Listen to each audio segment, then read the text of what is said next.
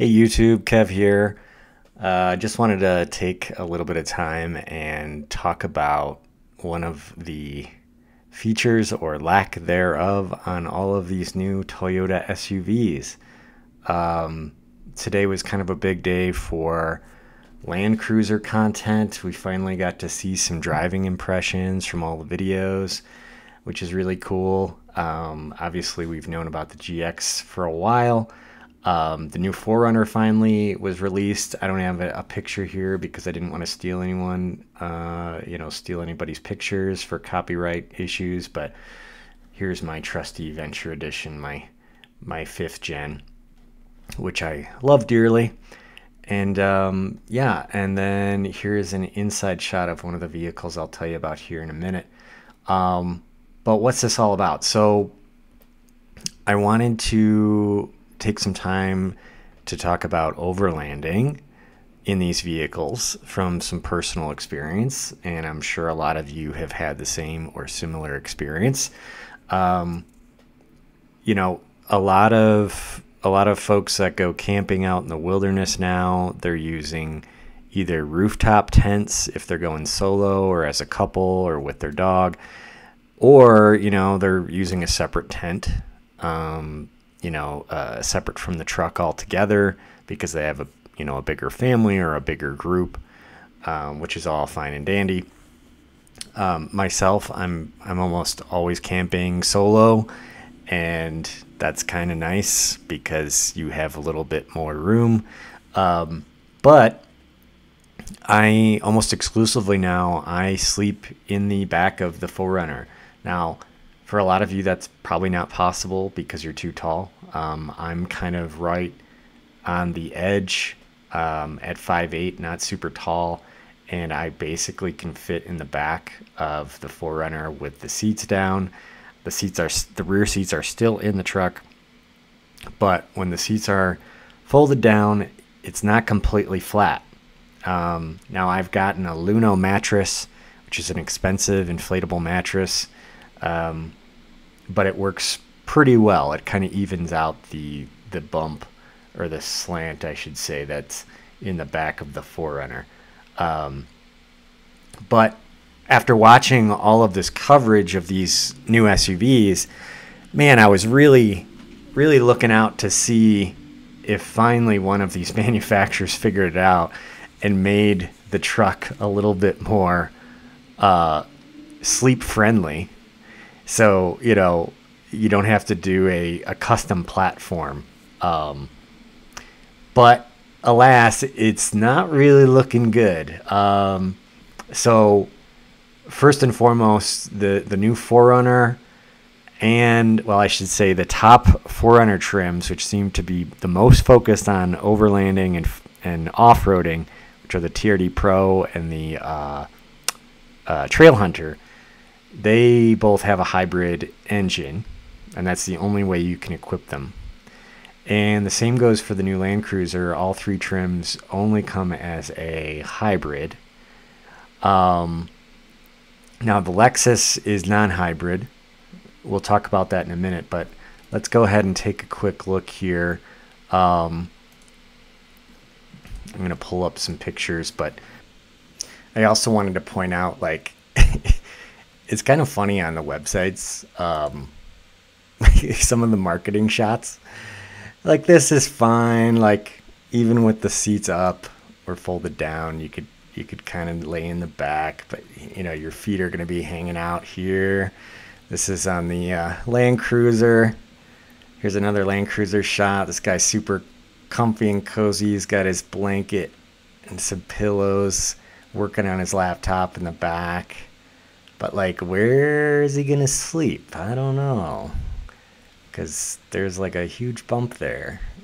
Maybe the tent's just not in the shot. Let's see, what was the other one? Oh, here's the Lexus ones. These are funny too. So, well, here you can see that rise in the floor. Yeah, this is another one of the GX. So this is probably a little bit more realistic. I don't know what he's leaning on, if it's the seats or if the seats are folded down and he kind of made his own platform here. But But yeah, it looks pretty cozy. And yeah, cup holders in the back.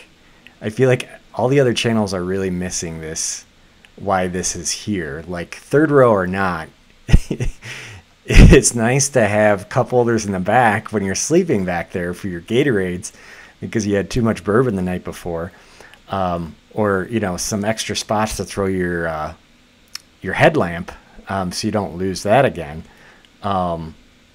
And you know, all sorts of stuff that you might want at your phone. And yeah, give me all the chargers. Give me all the stuff in the back. Anyway, I have more comments on that. I'll share later on. But yeah, I thought these marketing shots were pretty funny. It's like, you could live in this thing. It's like, well, kind of. I mean, this one especially cracks me up, but still looks fun. Looks like some Grand Canyon or some Utah shots here. That's pretty funny. So here's the back of the new 4Runner TRD Pro, and I would imagine the Trail Hunter Edition is going to be pretty much identical. So you could see here it's got like this raised floor, but it's, you know, totally flat here, which looks good. But this is where the battery is, okay? And so what happens is when you fold these seats down, it's not completely flat. It only flattens to about here, as you'll see in a minute when I continue this video. There. So you could see, look at how high that is. So that's not going to work. Even with an air mattress, that's not going to work. Now, when you tumble the seats, you probably saw it there. What you end up with is like a dip, okay? And you can see that. Let's see if I can find. Okay, so you see. Well, let me show you on the picture. So I went to this overland show late last year, or I should say summer of last year. So they had they had the Lexus GX and the Land Cruiser and the Tacoma on display. The Lexus, you could actually go inside. So the first thing I looked at was the back cargo area. Okay, so this is what the GX looks like with the seats folded up. Okay. Now, this actually looks relatively promising. Okay, now this is the Overtrail edition, but the others should be the same. The other GX model should be the same. So this is the dip I was talking about. I think, you know, the dip is a little more pronounced with the Land Cruiser and the 4Runner, but you do end up with like this kind of downslope. So it's almost the reverse problem that the current 5th gen 4Runner has. This is the side profile. You can't really tell from this angle, but you know, so you end up with this lip here, but it doesn't look that bad compared to, I think, what you would end up with in the 4Runner and the Land Cruiser. I think for the most part, if you threw a mattress back here, honestly, with one or two blankets, you know, you could pretty much get to a flat floor. Now, is that going to do it for most people?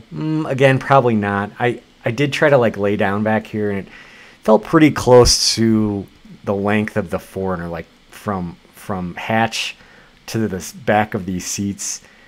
It's about the same. There's a chance it might be less than the current 4Runner, but I'm pretty sure it's like the same.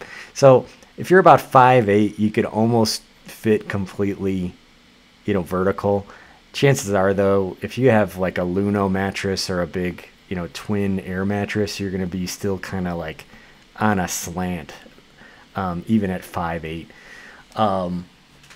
But yeah, so I wanted to bring this up because, you know, it's just like kind of a shame that, you know, only the $60,000 plus vehicle kind of has a flat floor.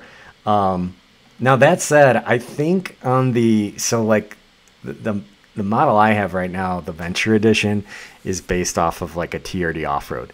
Now the TRD off-road, I think, is going to have an optional hybrid engine, but I think you're also going to be able to get the non-hybrid.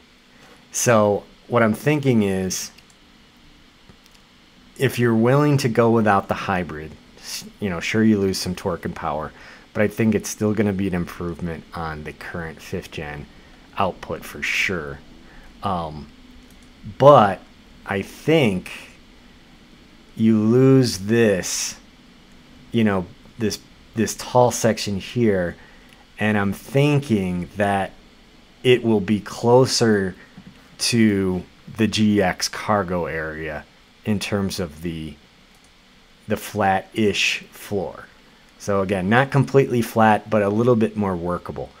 Now, why am I going on and on about this? Like, Kev, why don't you just get a rooftop tent, call it a day? Or why don't you just build a platform? It's like, well, rooftop tents are kind of a pain. And, these vehicles are high center of gravity as it is, especially the Land Cruiser and the GX. They're like taller even than the 4Runner. So you've got that high center of gravity, which isn't great for off-roading, and it's not great for driving in the mountains. But also, if you've ever camped in a windy environment, like in the desert, like Moab can get extremely windy. You don't really want to be sleeping in a tent, no matter if it's a regular tent on the ground or if it's a rooftop tent. And I like to, when I go to Moab or something like that, I like to go for about a week at a time. And chances are you're going to get some windy days in there. So that's why I love just sleeping in the 4Runner, because it's so much quieter.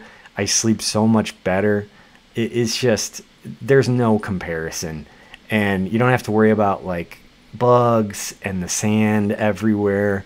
It is a little bit of cargo Tetris, if you've got like cargo in the back, like with my Luno, you can flip it in half and you could like have half the cargo in there and then sleep on the other half. But it is better to have like the full mattress back there.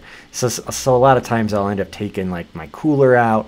I'll take out any bins or whatever, and any extra gear, and just put it on the ground.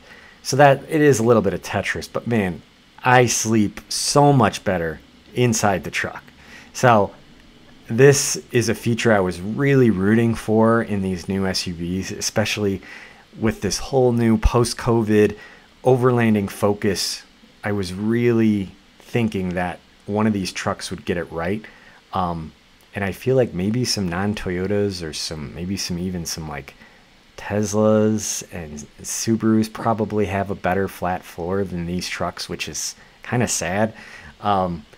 But we still have some hope here. We haven't seen the reveal of the TRD off-road trim of the new 4Runner, and we also haven't seen